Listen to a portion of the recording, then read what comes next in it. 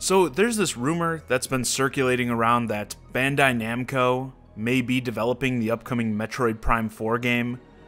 This rumor began when a job posting on LinkedIn for the studio mentioned development on a, quote, unannounced IP first-person shooter / adventure exclusive for the Nintendo Switch. Obviously, that sounds a lot like Metroid Prime, right?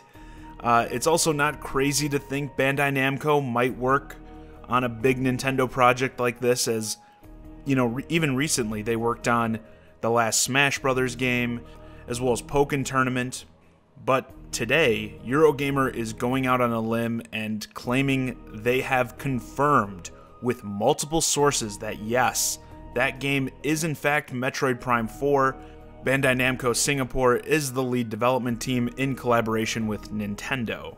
Also interesting to note, I'm assuming they also got this from these quote sources, is they mentioned the game was still in early development and perhaps may not launch this year, potentially leaving room for a Metroid Prime trilogy collection for the Switch.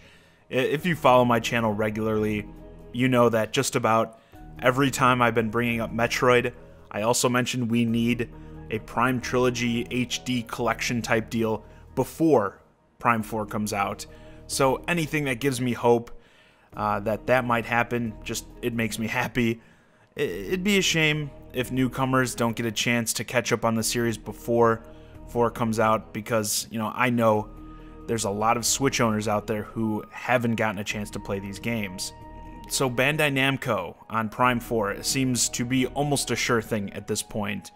I don't use the language like confirmed or anything until the companies involved actually confirm it themselves. You know, if I do use confirmed in like the title or something here, I'll put it in quotes or something. But it seems more than likely now, so, you know, how does that make us feel? Bandai Namco is one of those companies, that, in my opinion, that are always a bit hit or miss for me, honestly. It obviously depends on whether or not they get the right teams on the right projects and all that. They've been doing some pretty good stuff lately. I'll say they put out that Dragon Ball FighterZ game. They just did that with Arc System. They've got that Code Vein game coming out that looks pretty damn sick, in my opinion, sort of an anime Dark Souls type deal. An interesting thing to mention about this Singapore team, by the way, is that they have some of the people that were working on that Star Wars 1313 game before, you know, the whole Disney buyout thing happened and there was the studio closures and such. If you're not familiar, I'm sorry I have to curse you with this knowledge, but 1313 was this project where you were going to play as, I believe, a bounty hunter or something like that in the Star Wars universe. It was going to be like a third-person shooter, action-adventure kind of game, and yeah, it looked amazing visual-wise. Obviously, since it was a single-player Star Wars game without loot boxes, you know, it couldn't be allowed to live. Something had to get it killed, right? Leaving us all with just the dreams of what could have been, but since Metroid is obviously a similar sci-fi sort of game, I could see a lot of the work they did on that game translating nicely to Prime 4. Obviously not like they're going to be using assets or anything, but, you know, a lot of the ideas of what they were doing on that 1313 game I could see working with a game like Prime 4. Sure, it wasn't actually a game that got made, but, you know, if they showed us something that looked similarly as awesome but was Metroid, I can guarantee you I'd be hyped as hell.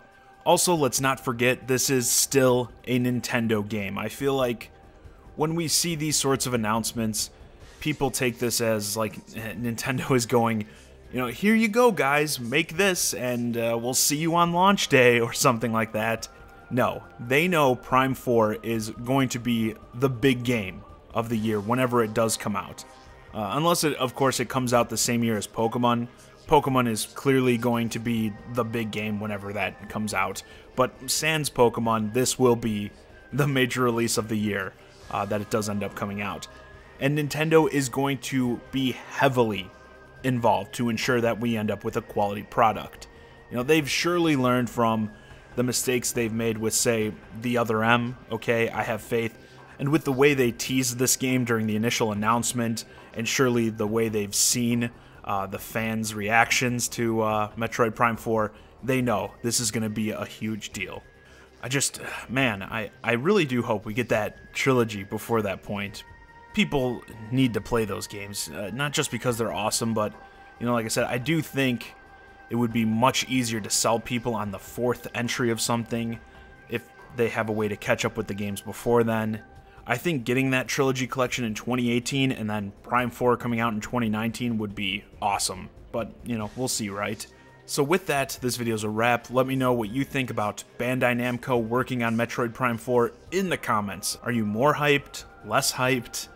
Personally, I'm hopeful. Again, I think Bandai Namco has been putting out some really great stuff lately and making great use of their teams, and I don't think there's any way this becomes something the higher-ups at Nintendo allow to, slip through the cracks, so to speak. They know the fans are starving for a new large-scale Metroid game. I think they're going to go really hard on this to deliver something outstanding. But yeah, let me know what you think. As always, I'm John Zakari, and thanks for watching.